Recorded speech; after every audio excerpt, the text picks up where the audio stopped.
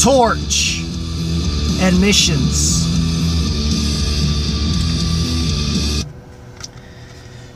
Alright. Now, I've talked briefly about them upon essentially my first video, which of all things had to be a best of. Now, oh yeah, I forgot something. Random rockers. My hat. Better. Anyway. I forgot it in the... Well, no, I didn't last time. I just forgot shades. But anyway. Yeah. Well, actually, Admission, not Admission. Sorry, my bad. This was the 5th full-length, I believe. Apparently, I guess there's an EP, an 8-track EP. Something called Singles to Love. But I didn't really view that. I didn't count that for anything. I don't know what that's about, to be honest. But this album, this is the 5th studio album by this band. They are considered and labeled under, I believe, sludge metal and stoner rock, sort of, kind of bordering stoner metal. Their style, though, does seem unlike most sludge bands.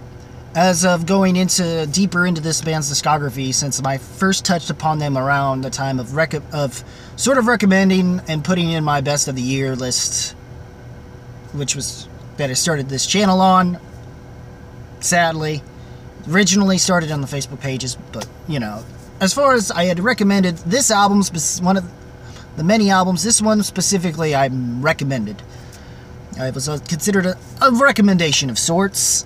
And that was, of course, the album Restarter, in case you're wondering what it looks like. Apparently, I got this with the CD, so if that helps you know what it looks like. There you go. Go get it. It's also on Bandcamp.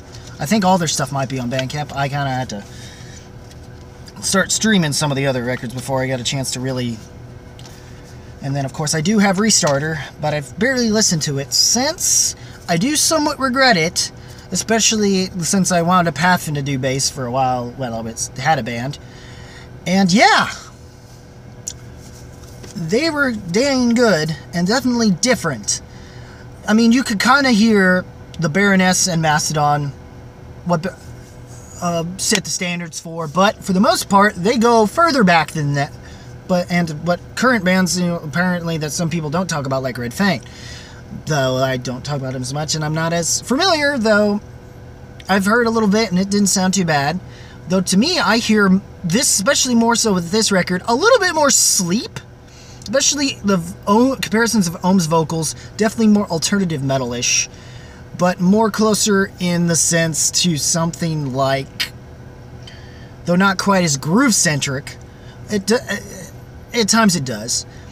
But I'd definitely show some slight Page Hamilton-y stuff, but it does seem to tend to go a little more grunge-oriented, more closer to grunge, and a lot more indie and alternative acts that do play a part towards grunge's influences, more so in the bands, and even to the extent of bands that are technically in the melodic and post-hardcore, kind of heavy hardcore elements too. More so in bands like that of the Melvins, Husker Du, it's more definitely, I feel, more Sleep and Melvins oriented. Maybe Caius, maybe some Queens of the Stone Age, early Queens of Stone Age, but more so like that first record of Queens of Stone Age is just closer to Caius, so maybe that kind of Queens of Stone Age with maybe some slight tinges of what they would do in the later 2 albums, maybe a little bit Little Spies to Paralyze, but but even going as that far and even mentioning that band is sort of stretching it.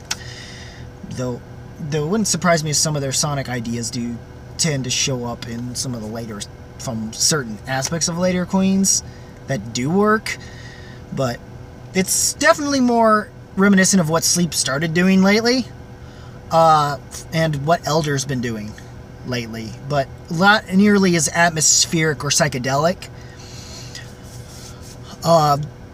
Though it seems they do go a little closer to shoegaze in this record, though it's not like the band hasn't attempted to go that kind of ambient, atmospheric type of thing and more so in, I believe, the title track for the most part as well. Maybe Reminder, but I'm not sure. But the title, but for sure changes, the final track, Changes Come, definitely ends it all. I understand what I believe Josh or Simon or whatever his name is that did cover this album, do video covering this album on Banner TV, which is a metal channel that does review, that lately has been doing far more reviews lately, with Overkill, more, which they call Overkill reviews, not to be confused with the band, even though they did one with the band, which is kind of funny how they handled that. And with this one, this is their 5th studio album. They had 4 albums prior, like I already had said with this band. We talked about Restarter. I briefly talked about them, and that album was awesome. Had some awesome bass. And even looking back on it, the moments where you do get some awesome bass, I think maybe the title track somewhat. I'm trying to remember a certain track in the middle of the record I've completely blanked on. For some reason, that's very, and then it has this weird moment where the bass really comes in. It's just it's sort of very grimy, if not grindy, sort of this weird, it's kind of, they do come off growly, but this time but last record they were more grindy, and to the point where you still hear the distorted guitars, yet the bass does pop out a lot more in the mix without overbearing somehow they found a proper amount of compression / saturation / just without, and to where the bass itself just, I don't know, or the DIs or something were great or something in the mix, but somehow the bass pops out. It still works without, and it's not, the guitars are still, you could tell the guitars, where the guitars are and where the bass sounds, especially in certain moments with that record. This one, bass is slightly buried, though it does enough. It doesn't find ways to thrive out and it's more growly than grindy, I would say. Slightly distorted. I guess there's a little bit of fuzz, somewhat grind. It's more growly with a slight hint of fuzz. It's grindy, if not fuzzy. It's sort of octave. Well, definitely not grindy with a little fuzz on it. It's more more fuzz with a slight fuzz to it. But it's definitely buried in comparison to what they did on Restarter.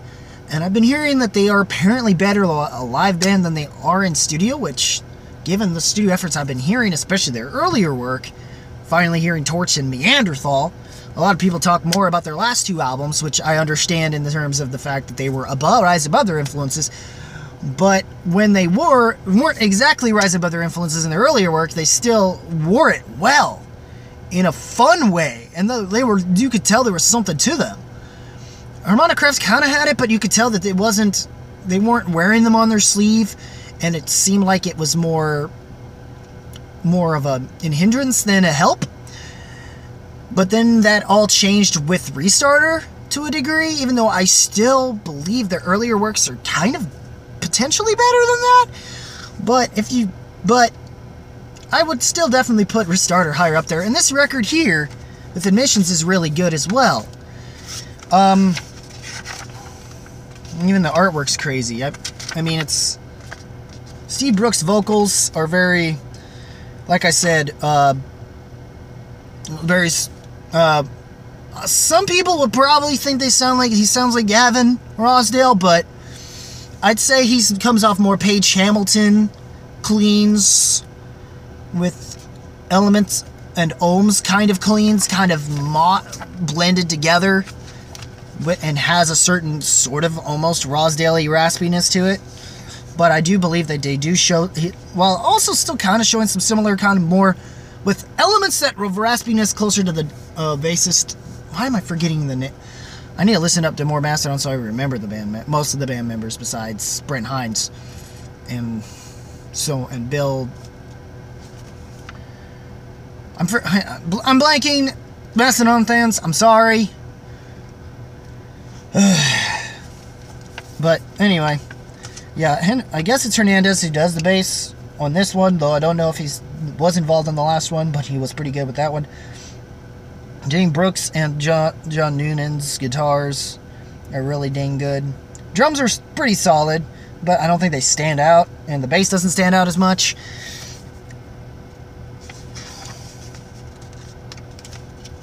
It's definitely has a very alternate... Their style, especially in their earlier works, you could tell the Husker Du, Dinosaur Jr., Pixies kind of thing was going on with them. And while also still kind of showing some shoegaze elements, ambient stuff, dream poppy ambient stuff that's kind of reminiscent in places similar to bands along the lines of your My Bloody Valentines, your Slow Dives, your... Why am I blanking on that one band? I had the CD of it and I talked about it on my Facebook and I'm forgetting about it and I apologize what their name is. But they were also a really influential band in towards dream pop and shoegaze during 1990. The band also has... According to this thing, the band has been comparable in recommendations to these bands. Hold on, let's see if you can see it. You know, yeah. I don't know on Mudhoney entirely. I wouldn't go as far as Touch Me I'm Sick kind of a stuff. Maybe some later stuff, but they're not nearly as garage punky, I would say. Maybe Fugazi, early Fugazi, before they really started branching out a little bit experimentally, I guess, but I definitely feel more melodic hardcore-y, Husker Du, like Husker Du, definitely, yeah, like more Granny Apple Smith and what he would do with Sugar, and some of his solo stuff, especially if you're talking like some of the recent sort of stuff. There's definitely a lot of that going on here. I really do enjoy the sound I'm getting here, but I understand this one definitely compared to some previous records, just except for maybe certain aspects of Neanderthal, maybe, and a little bit of last record, but this one, it's not as bouncy and as fun as the last record, and it seems that they definitely go into the repetitiveness of the sludgier elements of the previous albums. Some bands that find this balance between the stoner and the sludge metal is more sludge metal, but has enough certain elements of stoner rock to get a certain more brighter tone and give it a more full. Sometimes try to add a more bouncier or more brighter tone sound. That's but in a way their style comes off having some more grunge elements, old school grunge definitely.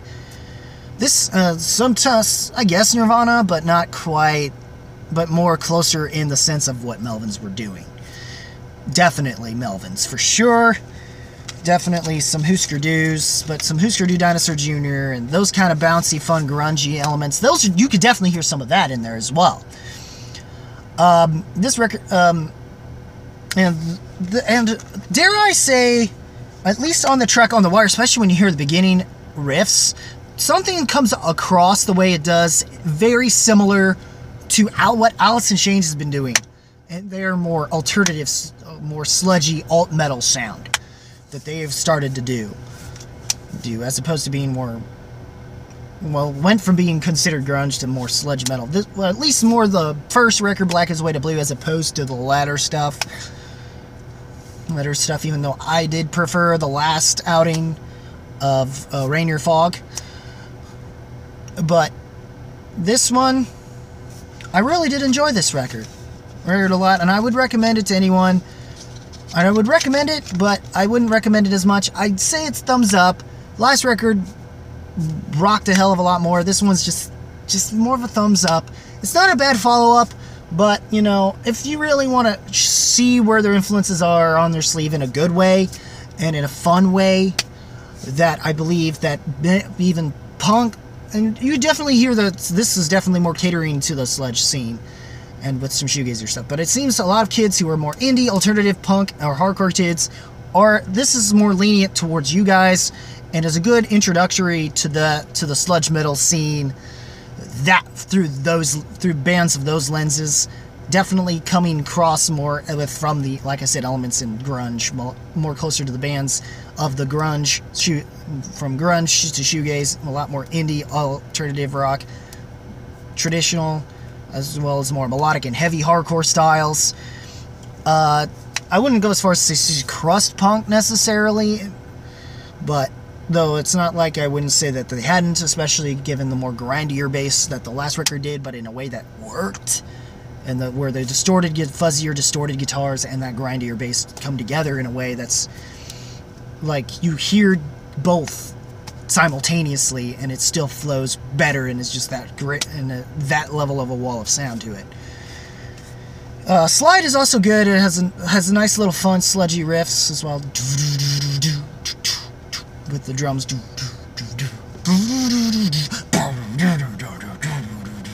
Definitely probably one of the more complex riffs on the record, sounding riffs. But anyways, they're good. I would definitely check out their past records. Check their first 2 records out. Sure, Restart is a good check. Probably better to check them live or something, maybe. Which I probably need to do myself. I'm also recommending this to myself, not just to you guys. So, but yeah. Thumbs up. I mean, it could warm up, but I understand if some people like most bands in the sludge scene, or even to some degree stoner metal, would find it too repetitive enough to where it goes on you less and less in repeated listens, but I wouldn't say the fun aspect of this band is sucked out of them at all. Even though you could probably have more fun with their last record, Restarter, and their first 2 albums, Torche and Neanderthal, to a degree, even though there are certain times where that track does get into some darker, heavier stuff. But it's not like they don't eventually but more to kind of break monotony, and there definitely were more instrumental tracks than actual songs. But the later records are definitely still a lot more fun regardless. But if you wanted the band to be more closer into their own without completely wearing their influence out the sleeves, the Restarter is definitely a good starter. But anyways, what did you guys think about this record? I hope you enjoyed it just as much as I did. Just as much, if not even possibly more than I did.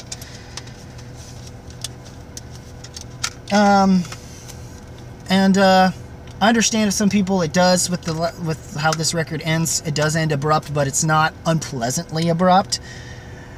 And if you're listening to a CD and it goes back, it just almost feels like it's trying to do it in a way that almost loops itself back around.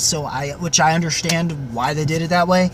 For that reason. So yeah. Other than that, what did you guys think of this album? Leave a comment below. Let me know. As always, guys, keep it random, keep it real, keep it rocking. I'll see you in the next video. Take care, y'all.